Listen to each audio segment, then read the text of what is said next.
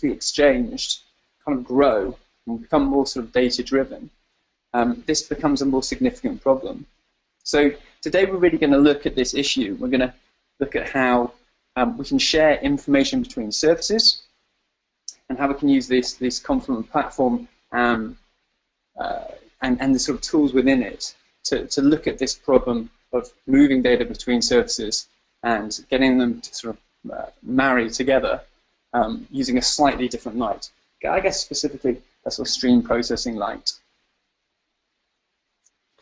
So microservices is really about splitting the roles within a system into discrete units. So here, for example, we've got like a UI service, we've got an order service, we've got a fulfillment service.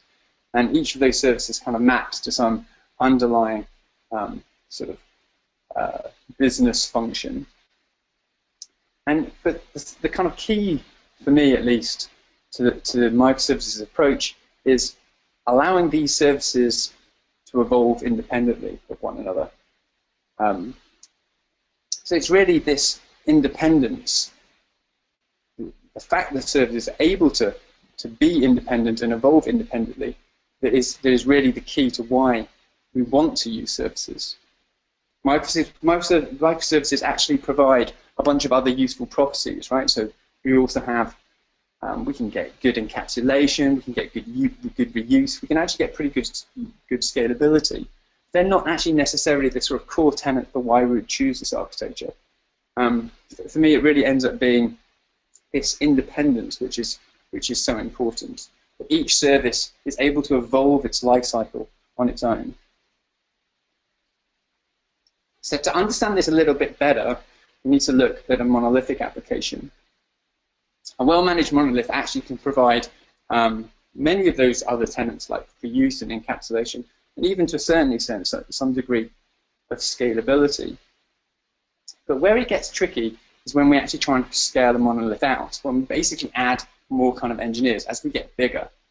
Because when we grow, it becomes increasingly difficult for the contributions of more and more engineers to be integrated, and that means that it becomes increasingly difficult for us to provide agility to the business users which we effectively serve. So by splitting systems into business services, we regain some of that agility. By taking this microservice approach, we regain some of that agility, albeit at the expense, to some extent, of some additional complexity. So basically, splitting these services, splitting our monolith into a set of services, really just allows us to operate in a more kind of natural way, in a slightly more agile way. An interesting thing is that companies, if we step sort of back a bit, also kind of look a bit like this. So companies are inevitably formed of a collection of independent systems which almost work together to some degree. But the problem with companies is that their architecture is rarely done by design. The architecture tends to evolve really in the shape of the business that created it. So that's really how we would flow into what's known as Conway's law. So another kind of popular approach to this is this inverse Conway maneuver. And the inverse Conway maneuver is really saying that rather than letting an organizational structure dictate our architecture, the architecture we like to build, we move our organization around, we move the people around so that it matches the architecture that we want. And in this way, this allows us to create sensible separations of concerns. We're basically able to separate our concerns into services which make sense from a technical architecture perspective, really by forming teams that match that. So one other important property of microservice applications, and actually indeed of large company architectures, is that they tend to eschew shared state. So, for example, different teams collaborating over a shared database is well known to kind of lead to headaches. Shared immutable state tends to lead to tight temporal and data couplings. So, service-based approaches also kind of suffer from this they don't suffer from this because they tend to spread data across a bunch of different services. That's to say, services tend to effectively own their own data. And they kind of need to do that because they need to be able to evolve on their own. Coming back to that need for systems to evolve quickly and independently in a microservices architecture, or actually any service architecture. But state will inevitably be shared with services. So on this side, we sort of see each service being effectively independent, but services have to communicate with one another. And that actually means some implicit sharing of state. So we sort of don't want all our services to share one database, but we do need them to share information. And really, to do this well, it involves thinking carefully about the toolkit, the tools which we use to share data between data services. And that's really very much what we're going to be talking about today, how we can look at some of these streaming technologies and apply them to this problem of sharing state between a number of services. Okay, so this is me. That's me. I'm Ben. Ben Stopford. I'm an engineer at Confluent, as Tracy said earlier. I used to work at ThoughtWorks and a few financial companies in the UK, and I've been working with distributed data platforms for a little over a decade now. So that's kind of a bit of an introduction. The next thing I wanted to really talk about was really just some simple patterns. We're going to talk a little bit about some of the fundamentals of sewing these kind of systems together. So the first one, which is kind of something we have to talk about because it's the basis of a lot of microservice approaches, and actually service-oriented architectures before them, is this idea of request response.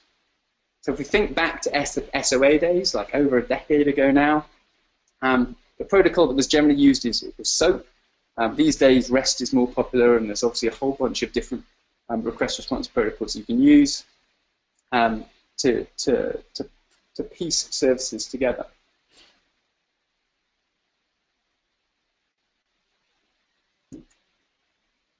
So request response is sort of intuitively ideal for looking things up. That's kind of its simplest and most useful paradigm.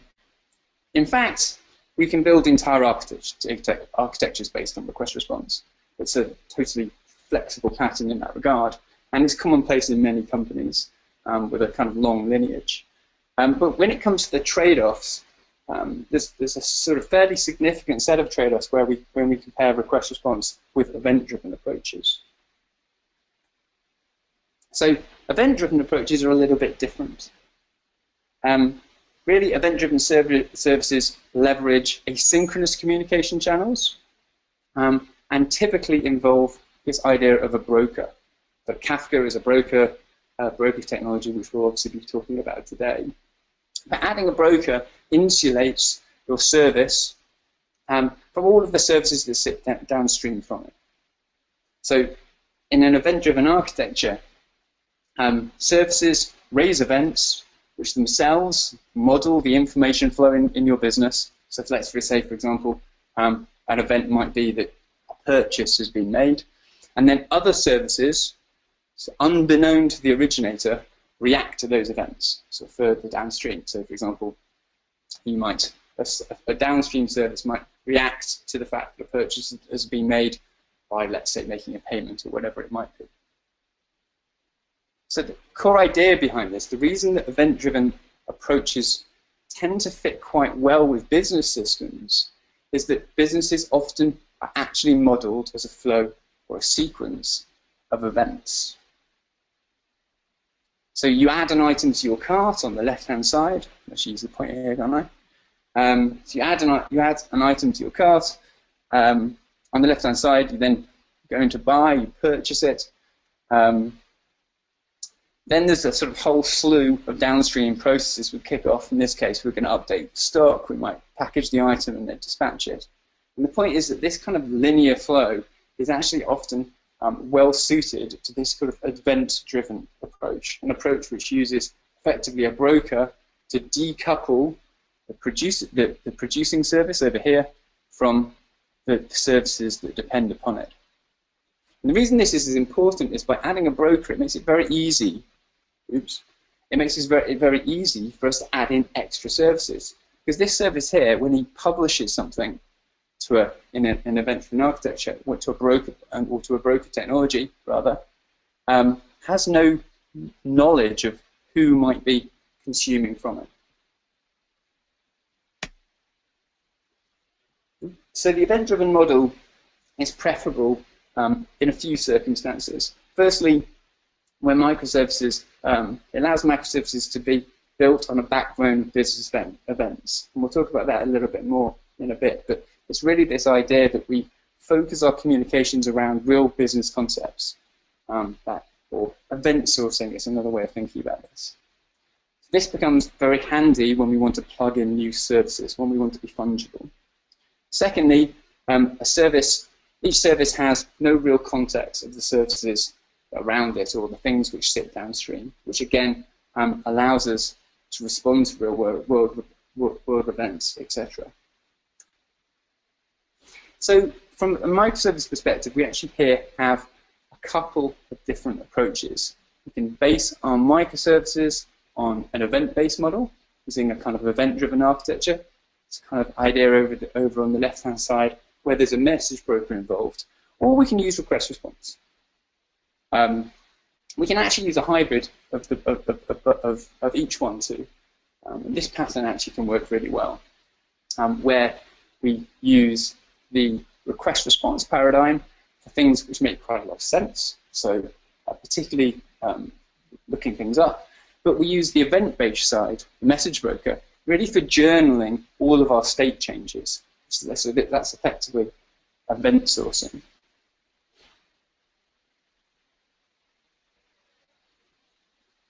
So let's just look at that in a little bit more detail, just with a sort of simple example. So I'm here in this example. My friend Bob here is buying a new iPad, and we're going to demonstrate this kind of request response approach. So this UI service would make a call to the order service, which in turn would make a call to the stock service. Likewise, to process this purchase, and we might also make additional calls to fulfillment and additional calls for fraud detection. So it's kind of up to this service, in this case, to make a series of calls and manage the dependencies that sit around that. If we were to do this in an event-driven approach, we get a slightly different pattern. So it looks a little bit simpler because effectively all the UI service has to do is effectively register an event. So it's really just to say, in this case, that a purchase has happened. That will then be read by any particular service that happens to be interested in that information. And it's actually, in this case, it would be the order service which would publish a response, which the UI service would listen for, which would allow him to confirm back to our friend Bob here that his purchase has gone through successfully. So that's kind of the typical event-driven approach. So here we're mixing sort of what is effectively synchronous and asynchronous paradigms in one package. And then in this third approach, we might just have the UI service just call directly to the order service using, say, something like REST, and then the order service would just event source his changes in state to the message broker, which would then get propagated to all of our downstream services. So this kind of blends some of the benefits of both of those approaches. So as software engineers, we're inevitably affected by the tools we surround ourselves with. Languages, frameworks, even processes act to shape the software we build. So the tools that we choose, and specifically, I guess, the tool set that we choose has a pretty significant effect on the way that our architectures tend to turn out. So which tools you actually piece together actually has a pretty big effect on the way that your architecture behaves at the end. So Kafka is well suited to this event-driven architecture approach, and if you use Kafka to build a sort of service backbone, it will inevitably lead you down this path. It will inevitably influence you in that way. So that's which I would like to think is a good thing, certainly from the perspective of a fairly large class of applications. So that was kind of an introduction. Now we're going to talk a bit about the toolset. We're going to talk about 3 tools: Kafka itself, just very briefly, really. We're going to talk about K-streams, and we'll very briefly talk about Connect. Really just as really an introduction to the important concepts that we need to take from these 3. So Kafka itself is a distributed log. So what does that actually mean? Well, it's a little bit like a messaging system, if you're familiar with a messaging system. It is a broker technology. You hand it a message, which goes into a thing called a topic, and you can subscribe, or any other service can subscribe to that topic and listen to, effectively, the broadcast of messages that come from it. But a distributed log itself is actually a slightly different concept, because it has inherent to it some quite nice scalability and availability constructs. So on the left-hand side here, we've got some producing services, and on the right-hand side here, we have some consuming services.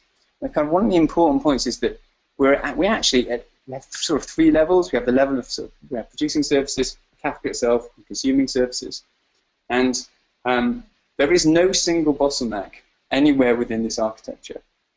When we write messages, we shard them across a set of servers inside the Kafka cluster. Each shard is then an individual queue, and we can control where data ends up by using a key, so that we can ensure that we get good ordering guarantees. So we're effectively linearly scalable within the Kafka. And then on the consumption side, Kafka has this quite neat feature which allows you to spread data across a set of consuming services. So in this case, where we have 4 different services, over here, we can actually spread a single topic across them. So basically, a quarter of the events will go to one, and a quarter of the events will go to the other, and et cetera, et cetera. And this is the combination of this means that you basically have this kind of linearly scalable fire hose. And the nice thing about this is it sort of frees us from some of the constraints that we would get with a typical message-based architecture, because we don't have to worry about scalability for most use cases, and we actually also don't have to worry so much about data retention. And we can also always reduce back to a globally ordered queue if that's something that we require. So there are a couple of things that we get out of this from a service perspective. Firstly, we get load balancing. So here we can have 2 services which are subscribing to a topic, and Kafka will naturally balance the data between those 2. Also, if one of those fails, we'll get fault tolerance, because the other one would just pick up the messages which had been directed to the service that died. And this means we can build always on services, because we're reliant on this underlying fault-tolerant broker.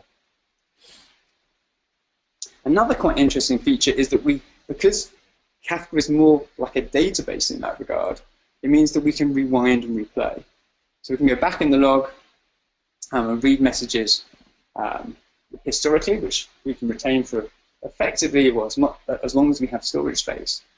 And this gives us some interesting features when it comes to regenerating state in services, particularly when we're event sourcing.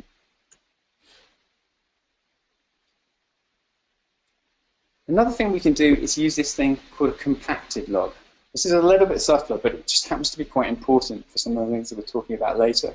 And really, this just means that whilst typically we would have a log which contains maybe just literally a journal of all messages, those messages have a key, like maybe a key in a primary key in a database, and we can use a compacted log to ensure that we'll just keep the latest version. What that basically means is that the topic inside Kafka ends up looking much like a database table. So only the latest update will ever be visible, or certainly will be kept. So that turns out to be pretty useful when we start looking at how we can blend stream processing in Nets, which is exactly what we're going to do. So K-streams sits on top of Kafka, And K-Streams is basically a database engine for data in flight. It's embeddable. It's much like a sort of standard Kafka client, and it turns out to be pretty useful when we start wanting to sew together data-centric services. So what exactly is a stream processing engine?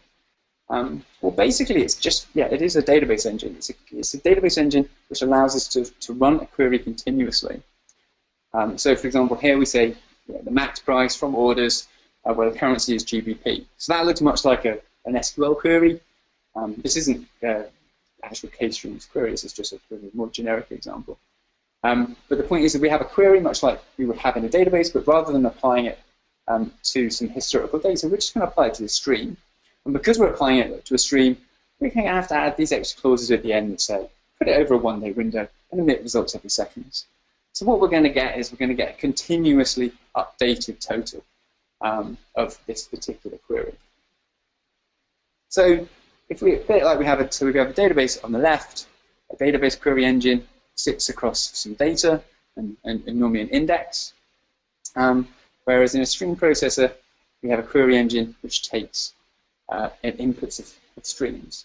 And these streams are chopped up into things called windows, and we need windows because they allow us to reason about an infinite data stream.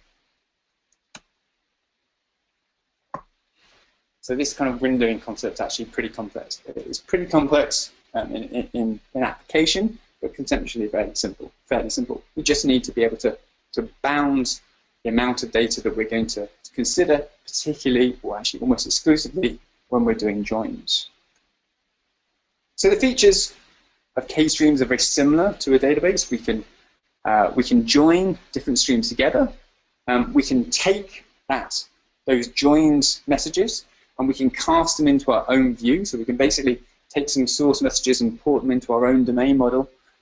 We can then apply filters, sort of predicates, where clauses, etc., onto that stream of events, and then obviously aggregations also. So what's kind of interesting about this is probably my favorite thing about K-Streams, is that K-Streams is what's termed a stateful stream processing engine. And stateful stream processing engines are a little bit different because they don't just manage streams, they also manage tables. And this turns out to be really useful because actually a lot of the things that we end up doing in business services is joining some stream of data with something that looks a lot like a table. And databases alone are not particularly good at it. They're good at doing the tabular bit, they're not so good at doing the streaming side. And then typical stream processing, it's other stream processing engines, so non-stateful ones, are quite good at doing the joining the streams, but not so good at joining the tables with a stream. And so what a table actually just means, all this really means is that we have infinite stream coming in here from Kafka into K-Streams, and we're going to join that to a table. And the main thing about a table is that it obviously has to have a key. It's backed by one of these compacted topics that we were talking about before. But this is actually entirely cached within the K-Streams engine itself. So this data is actually cached locally here. So this means we can do very, very fast lookups when we do joins between a stream and one of these, they're called K-tables. So this is actually quite powerful. So particularly, a good use case for this is just like a simple enrichment. So say we have like a stream of orders coming here into our service, and we want to join it with a set of customers. We can do that very efficiently if the customer's stream is compacted and lives inside Kafka. That will effectively just be cached locally, and that can overflow onto disk locally. And then we can do this join very quickly and easily enrich our data, our orders, with customer information. So this is actually really useful when it comes to efficiently tying together different data sets within a service that you're building. And obviously with K-Streams, as you might expect, everything can be run distributed, everything can be scaled out. If you get a failure of one of these nodes, this one will take over. It'll even go so far to have made sure that the data has been pre-cached up here so that the failover is instantaneous and all that sort of stuff. So all that kind of stuff you can basically take for granted. it will be sufficient for managing some very big streaming data pipeline. So that's quite nice. And the other thing is it's just embeddable, right? It's actually just effectively a jar. It's just a library which you install, and you can operate in the JVM, and you can integrate with your own application. And that's actually really cool. So you get all the power of this, of the ability to join tables, maintain intermediate state, and join to locally cached tables, all within this sort of one library. So that was K-streams. So we talked about Kafka, that kind of service backbone. We talked about K-streams, the ability to declaratively operate on streams as we join them in our services. And then finally, the final part is Kafka Connect, which is really about view replication. So sometimes we just need to physically move data, or we need to physically materialize data. So that might be because we've got a legacy system and it's the only way to get data out of it, or it might be because we want to do polyglottic persistence, and we want to get some data set into maybe a relational database so it can be used by some proprietary querying tool, and then also maybe Elasticsearch because we want to do some sort of free format queries, that kind of thing. So this is quite a useful pattern for basically when we actually have to move data. When we talk about these principles at the end, you'll see that there's an interplay between these two concepts. This idea of dealing with streaming data, which is very ephemeral, and this idea of actually physically moving data, which tends to be a little bit more sort of concrete. So, and the key thing here is really when we replicate data using Connect, we're creating multiple identical copies of that data. And actually making sure that they're identical over time is one of the keys, but we'll be talking about a little bit about that later.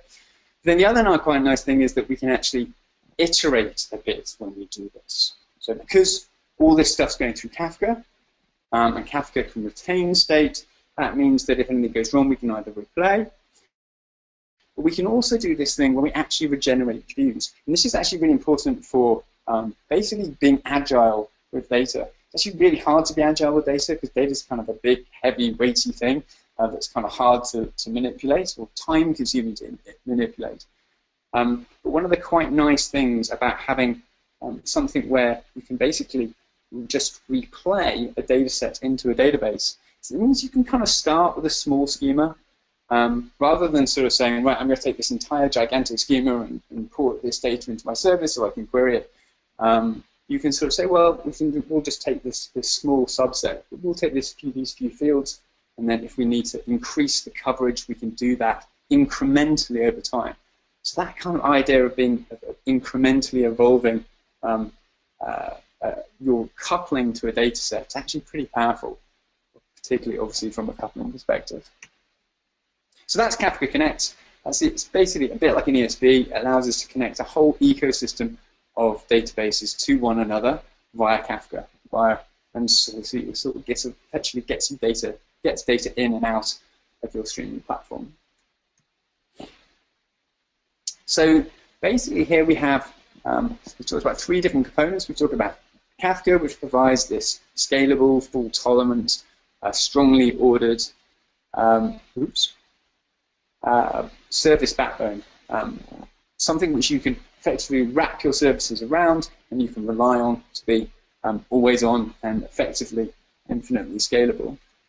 Then we talked about K-streams, this embeddable tool for data manipulation, something which allows us to kind of easily adapt, aggregate streams, as well as sort of run continuous queries or enrich data by blending tables with streams.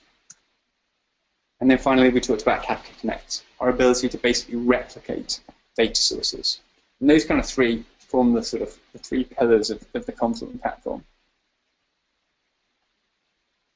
So finally, I just wanted to talk about how do we actually do this, right? How do we do these things? So now here we have kind of 10 principles for streaming services, and they are inherently somewhat opinionated because they're my opinions. At least they derive from my experience. Yeah, we're going to run through them. So the first one is, don't use Kafka for shopping carts. And what I really mean by that is that using a sort of durable brokered technology to get the contents, the contents of a shopping cart into a web browser is somewhat overkill. So use a lightweight request response protocol when the lightweight request response protocol makes sense. Okay, you can use Kafka for request response, but if you do, use it sparingly and try and pick the right tool for the job. And do, however, use Kafka for your core business processing. So this idea of creating business events which actually correlate to real things, real entities in the real world. An order is created, someone asked for something to be returned, a payment was actually physically made. So these concepts of coupling real business event, real business fact, real changes in state from your services, put those into Kafka and leverage the pub sub that comes from it. Number two, which is similar to that, I guess, is pick topics with business significance. So orders, payments, returns, invoices, things that actually mean something. And when you do, pick meaningful keys where they matter. And then version them in the log. So here we have like order service 1, so we want to include the service name. I'd always include the service name in the key because it gives us a lot of independence if we need to create other services as time goes on. That's actually the one that most people tend to forget. You should include the entity, the thing that it actually relates to in the real world, the key itself, in this case 1, 2, 3, 4. And if this is a mutable piece of data, like an order would be, like an order can be amended over time, then make sure you give it a version, and then just write that to the log. So principle number 3 is decouple publishers from subscribers. So this is a fairly obvious one, but if we're using a brokered technology, it means that we can have things like this UI service publishing events, then sourcing events to the log, and it has no reason, there's no reason for it to be dependent, for any other service to be effectively dependent on, on any other service. So we can add services in here without ever having to change the UI service or ask it to redirect calls to different services. But do add request response where you need it. But don't be afraid not to. So you can simulate that with Kafka to a certain degree, but you can also use a different protocol if that works better. Number 4, use the log to generate state, also is to regenerate state. So avoid journaling incoming events, just journaling into a database or whatever, so that you can regenerate. Rely on the fact that the log is there, and if you need to go back and reprocess, you can.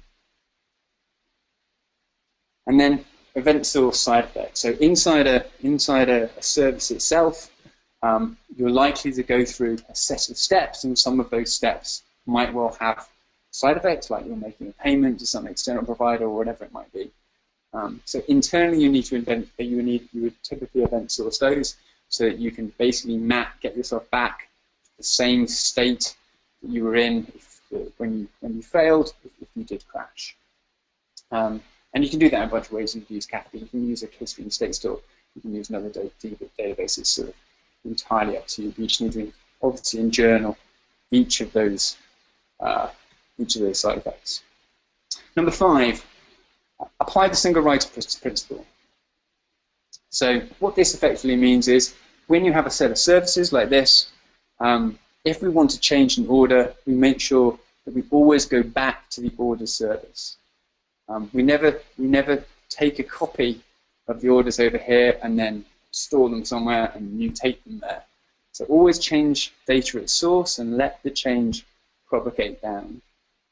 That's actually this one's actually really important because it's one of the most kind of fundamental patterns that's very, very hard to add in retrospect. So it's really once you've started, if you erode this pattern, it's really hard to get it back. So it's always worth it, if we're starting this kind of service-based architecture, to ensure that when we do have to create cached copies, let's say down in this stock service, we have a database with a bunch of orders in, then you always want to make sure that when we actually if we ever need to make alterations to that order for whatever reason, we go back to this service. So effectively that means that any local copy is always immutable. So number 6, leverage keeping data sets inside the broker. And this is kind of a very stream processing thing to do, but we can actually leave data sets inside the broker itself. And if we use these compacted topics, then it provides this sort of middle ground between what is effectively a stream and what is effectively a table. So this idea that data sets can just be available for any service to use directly from the broker. They're not actually obviously fixed tables, they're totally streaming resources, they're represented as streams.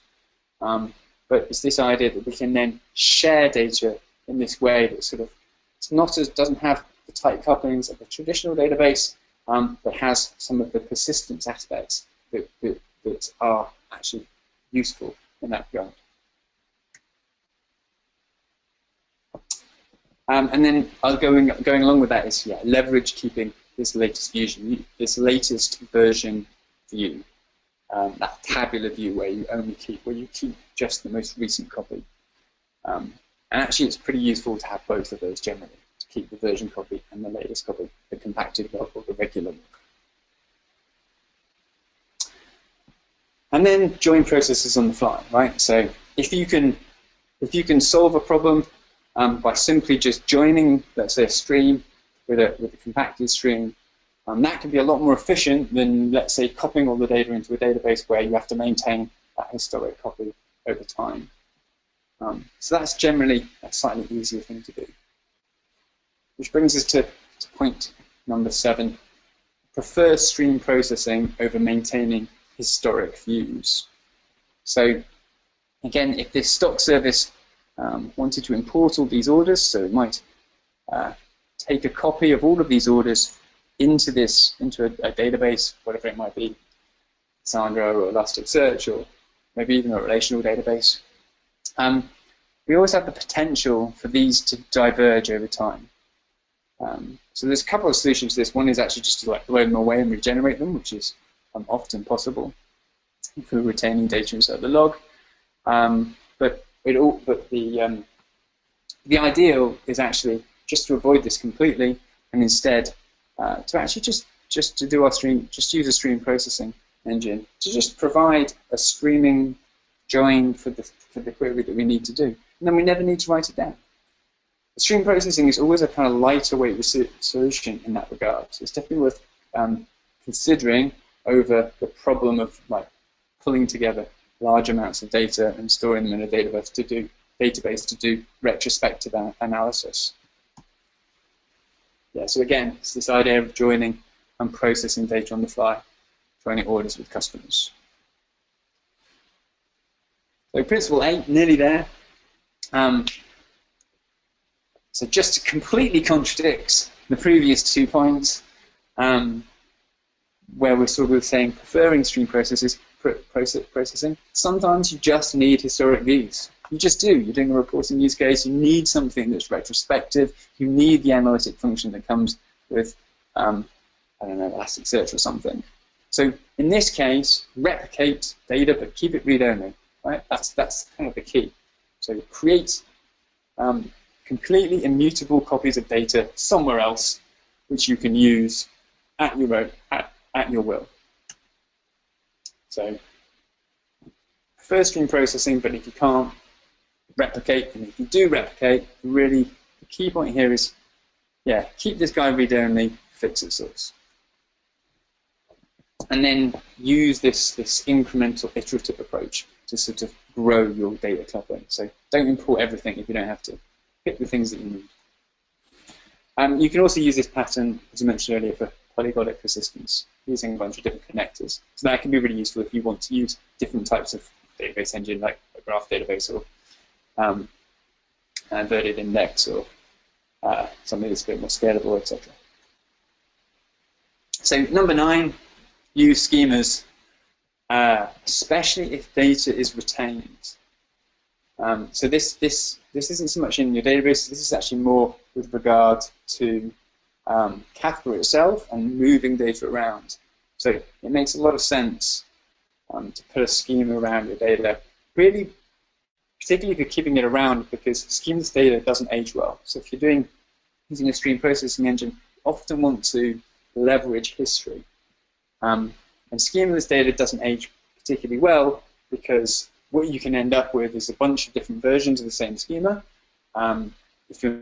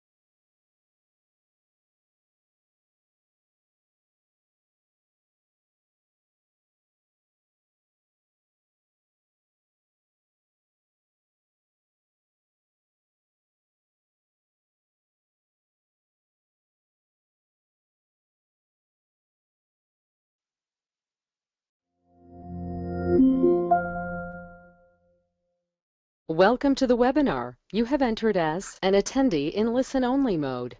which streams is actually a particularly good example of this. I think I mentioned that, yes. So K-streams is a great tool set for this. So yeah, in this example, we're just taking a stream and we're doing a very, very simple transform to go from a version stream to a later stream. That's actually literally just pulling data from one topic to another. But likewise, we might do something like implementing CQRS, command query response segregation, where we take an input data set into a write optimized store, use K-streams to transform it into a read optimized view, and push it out to queries that way. So there's a whole bunch. It's very easy to do transformations of K-streams. It's very elegant in that regard. So it's actually a really good use case for doing this, and it's literally built for pulling data out of one topic and putting it into another. So don't use category for shopping carts. Pick topics with business significance. Decouple publishers from subscribers. Use the log to regenerate state. Apply the single writer principle. That's probably actually the most important of all of these. Leverage keeping data sets inside the broker if that's useful to you. Generally prefer stream processing over maintaining historic views if you can, because it means you don't have to maintain or have the weight of that state over time. But sometimes you do need these historic views, so just make sure you always replicate or try to always replicate read-only. It's actually quite hard to do in practice, but if you're not geared up for it. Use schemas and also consider stream management services. So microservices push us away from shared mutable state. in this kind of idea that you need to share data in a database, but state needs to be communicated anyway. And in an increasingly data-heavy world, you need tools to do this efficiently and in real time. So we need this kind of data-centric tool set to do this. So back to buying things like legacy change data capture or new replication, polypodic persistence, all of these things that we've talked about, building them together into a single service architecture that blends effectively data in flight and effectively data persistence. So yeah, keep it simple, keep it moving. And that's all from me. Thank you very much. My name's Ben Stopford, and I went slightly longer than I had hoped. We did start a little bit late. But yes, has anyone got any questions? Let's have a look. Looks like we've got some there.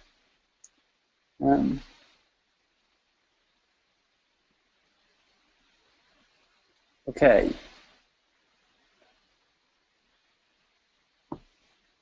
Someone else. Yes, so anyone who's interested in the slides and the recording will be provided later.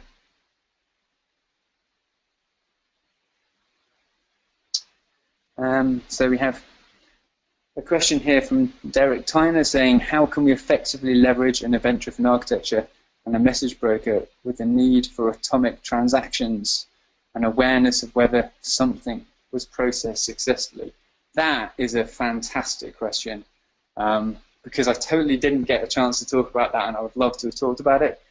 So what Derek's actually asking here really is, how do I get transactional guarantees around this kind of service platform?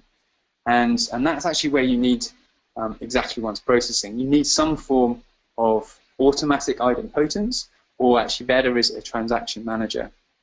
And actually, that's exactly the sort of thing that a stream processing engine needs to guarantee repeatable results. And that's actually why we have this exactly once work, which is ongoing. So it's not finished yet, but it will be in the platform soon. And that's actually one of the interesting things we were talking about. Stateful stream processing. One of the reasons it's so important to do joins inside the engine, so joining a stream and a table inside K-streams itself, is that it means that you're within this bounded context, where you can actually provide transactional guarantees efficiently, because it's actually reasonably easy to provide transactional guarantees. There are a number of transaction managers that would do that dating back to the J2 EE days. It's actually pretty hard to get these things to work efficiently. So one of the nice things about keeping it all inside the Kafka ecosystem is that our exactly once processing engine will be able to deal with that very efficiently. Whereas as soon as you call out to an external database or you have a side effect, then that's effectively kind of outside of the transactional boundary, and you would lose any of those guarantees. So we can't offer that right now, but we'll be able to offer it really soon. That was a great question. So there's quite a few here. Let me pick another one. So it says, someone else asked, it appears to me that all consumer and producer services need to be upgraded at the same time, which is usually not feasible in any sizable deployment. No, there shouldn't be any real reason for that.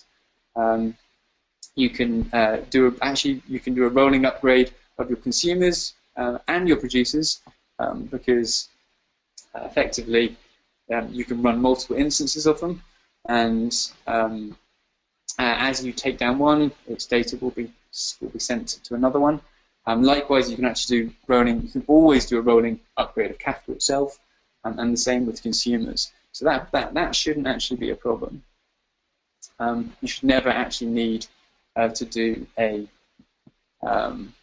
single step change upgrade. Actually, the only time that you're ever likely to fall into that problem is when you have a non-backwards compatible data change. Data change is actually so breaking the schematic compatibility is actually often a much more tricky problem to solve, and actually generally involves basically having windows in which you publish the same information in two different forms. so that people don't have to change at once. Can the tables be cached in Kafka topics? Is another question. Absolutely. The tables that we're talking about in key streams are totally cached inside Kafka topics. And in fact, you can create your own tables locally and write those back to Kafka topics. So you get all the durability guarantees of Kafka, all of the fault tolerance in a table inside K-streams, which is actually pretty cool. Performance metrics we do have. They somewhere. I'll have to come back to it on that one. I know we did them.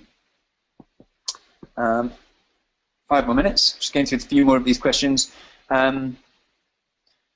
Will Kafka ever have an actor model like abstraction where I could get request-reply mechanism out of the box for a topic? I don't know. I don't know of any plans of doing that. I know why you would ask that question. But yes, I don't know of any plans to do that particular one.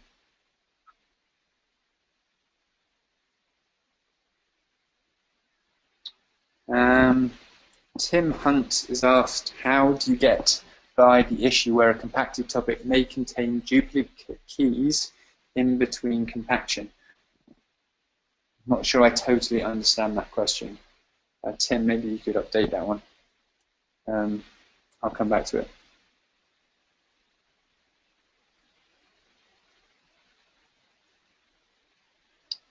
Gosh, it's very hard to read these questions.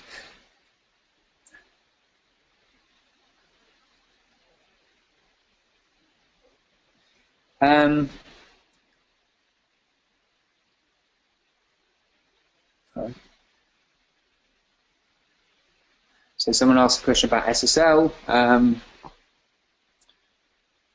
Do we store the data encrypted in SSL inside Kafka? The answer is no, we don't. SSL or TLS is actually just provides encryption on the wire.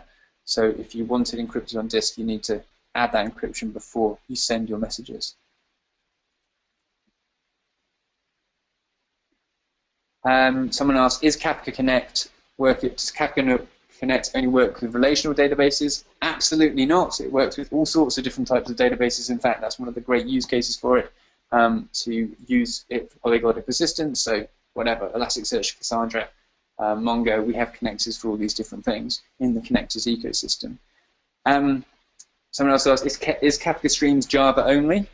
Yes, it is.